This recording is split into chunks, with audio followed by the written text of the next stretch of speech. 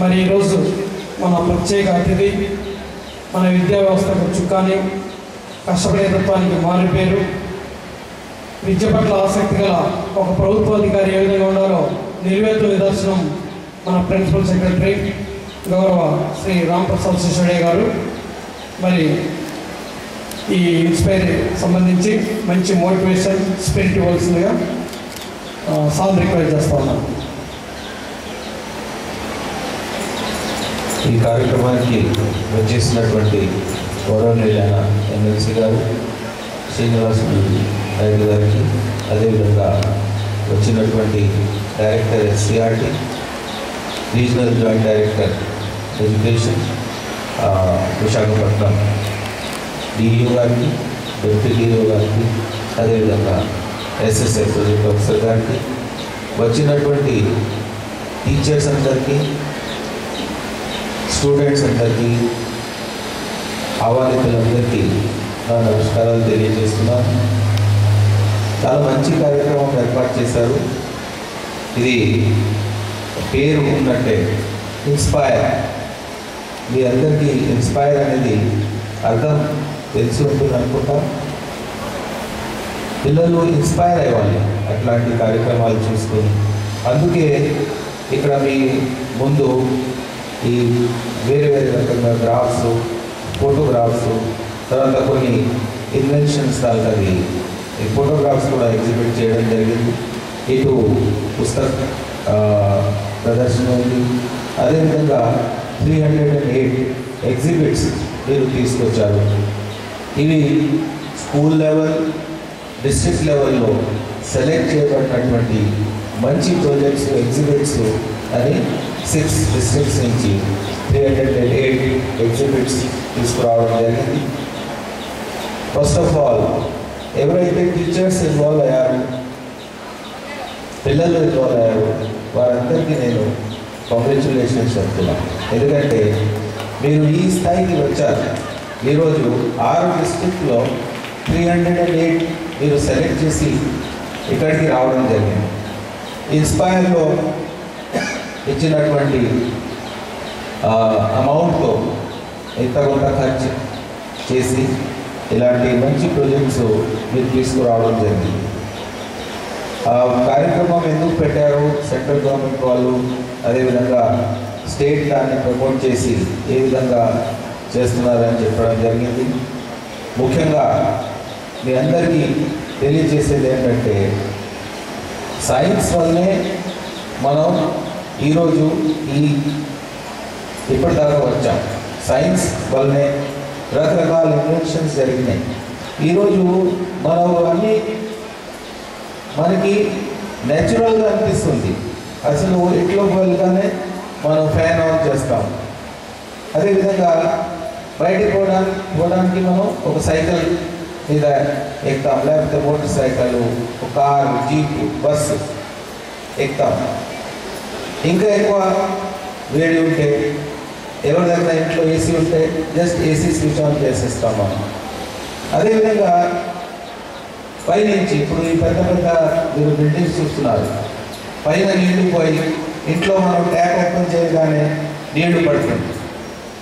ఈరోజు మనం ఈ ప్రస్తుత కాలంలో ఉన్నాము కాబట్టి అదంతా మనకి ఆటోమేటిక్గా వచ్చేసి ఉంటుంది అని అనుకుంటాం. అలా కాదు. ఒకప్పుడు కరెంట్ ఉండేది కాదు, మోటార్ ఉండేది కాదు, పైన నీళ్లు పోయేది కాదు. ఎవ్రీ టైం మనం కింద నుంచి నూయి నుంచి నీళ్లు తీసుకురావడం, అది లాగేయడం, తొక్కేయడం అనేది జరిగింది. కరెంట్ ఉండేది కాదు, మోటార్స్ ఉండేది కాదు. Somebody invented the wheel. ఒకప్పుడు సంబడి ఇన్వెంటెడ్ ద వీల్ అంటే వీల్ ఉంటే మనం ఫాస్ట్గా పోవచ్చు అని.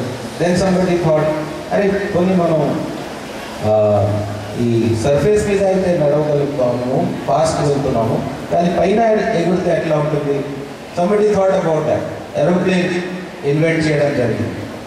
ఈరోజు కళ్ళుతో కనిపించినవి చాలా వస్తువులు ఉన్నాయి. అక్కడ మీరు మైక్రోస్కోప్ చూస్తారు. అసలు మనకి కనపడినవి దాంట్లో చూస్తే కనపడతాయి. ఇవన్నీ ఇన్వెన్షన్స్ ఒకప్పుడు చేయడం జరిగింది.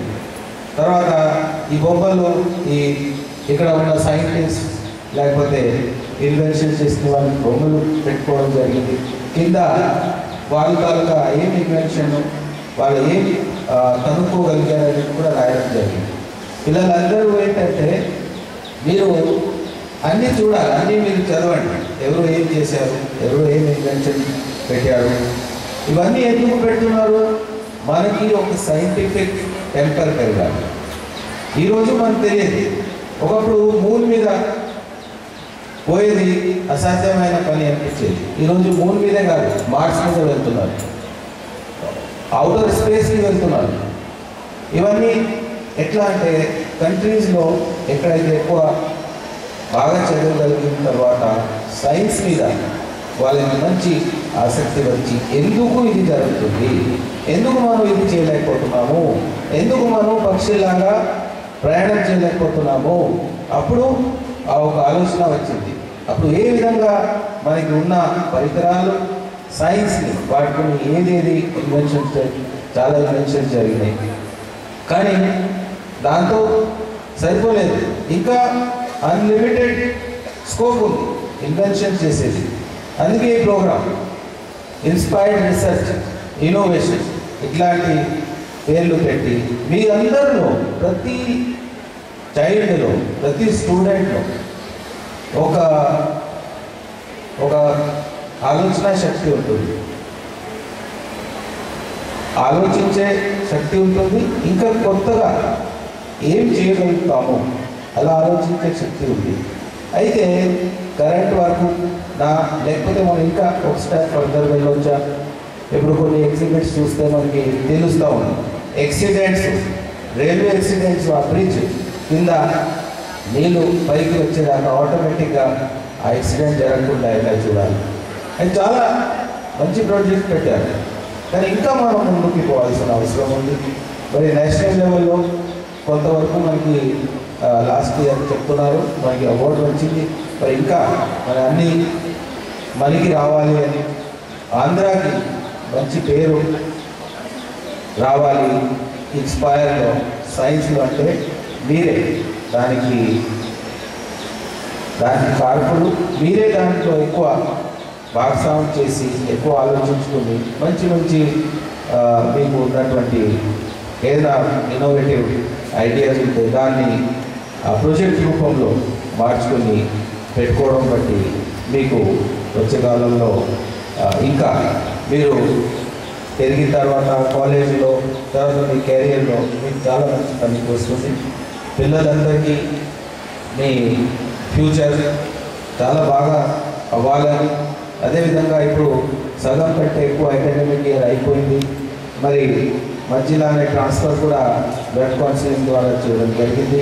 ఇప్పుడు ఉన్న 5 నెలలు టీచర్స్ స్టూడెంట్స్ అందరికీ నేను కోరేది ఏంటంటే మనం అన్నీ మర్చిపోయి ఈరోజు ఓన్లీ టీచింగ్ లెర్నింగ్ మీద మనం ఫుల్గా కాన్సన్ట్రేషన్ చేసుకోవాలి.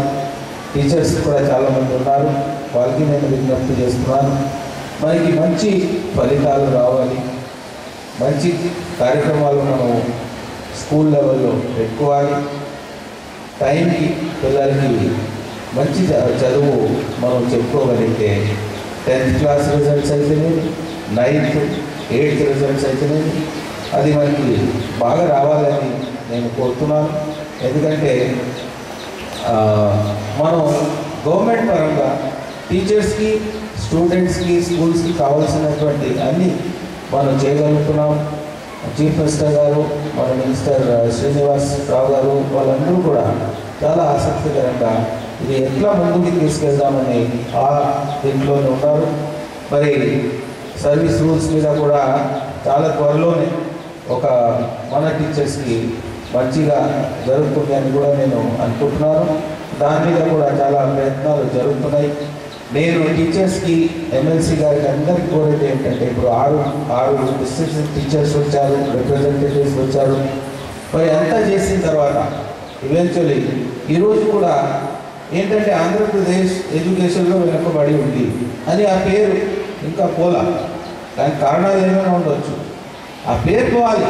మనకి ఆంధ్రప్రదేశ్ అన్నిటికంటే నంబర్ 1 ఎడ్యుకేషన్లో ఉంది అని మాత్రం మనం సాధించుకోవాలి. దాంట్లో కావలసినటువంటి ఏది ఆటంకాలు ఉంటే దాన్ని తొలగించి మనం ముందుకు పోవాలి అని నేను ఈ కార్యక్రమం ద్వారా టీచర్స్ అందరికీ నేను ఒకటే కోరుతున్నాను. మన స్కూల్స్ని మనం ఎట్లయితే గుడిని తీసుకుంటామో ఆ బడిని మనం ఒక గుడిలాగా తయారు చేసి దాంట్లో అన్నిటికంటే మంచి వాతావరణం తయారు చేయాలి, అక్కడ క్లీన్లీనెస్ ఏర్పాటు చేయాలి, మెయింటెనెన్స్ ఉండాలి, పిల్లలకి మంచి చదువు అనేది రావాలని ఈ అందరూ దానికోసం ప్రయత్నించాలని నేను మీ అందరినీ కోరుకుంటూ మరి వచ్చిన వాళ్ళందరికీ మరొకసారి ధన్యవాదాలు తెలియజేస్తూ సెలవు తీసుకుంటున్నాను. Thank you sir. మంచి ఇన్స్పిరేషన్ మోటివేషన్ ఇచ్చారు. మరి దేశ చరిత్రలోనే కనీవినిస్ ఎరగని సంఘటన వెబ్ కౌన్సిలింగ్ అటువంటిది. ఇది నిజంగా మన ఎడ్యుకేషన్ ఫీల్డ్లో ఒక రెవల్యూషనరీ చేంజ్, విప్లవాత్మక మార్పు తెచ్చిన వారు మరి ఏకైక మన సారథి గారు శ్రీ ఆర్పి శివడే గారు. వారు ఒక్కటే ఆశిస్తూ ఉన్నారు, క్వాలిటీ ఎడ్యుకేషన్.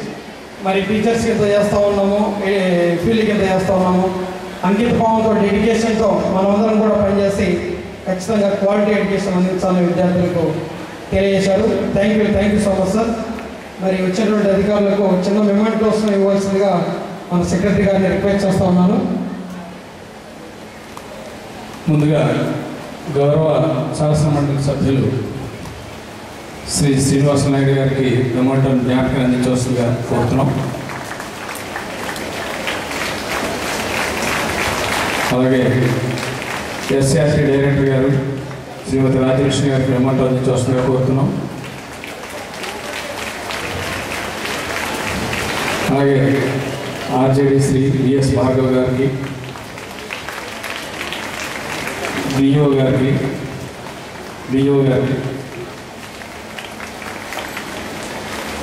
ఉప విద్యాశాఖ అధికారిని శ్రీమతి నాగమణి గారిని తీసుకుంటాం. ముందుకు రండి, ముందు నుంచి వెళ్ళిపోతున్నాం. వెంకటరమణ గారు ముందుకు వచ్చింది, శ్రీమతి వెంకట గారిని. అలాగే ఇప్పుడు మన జిల్లా విద్యాశాఖ అధికారి వారు అనిపించి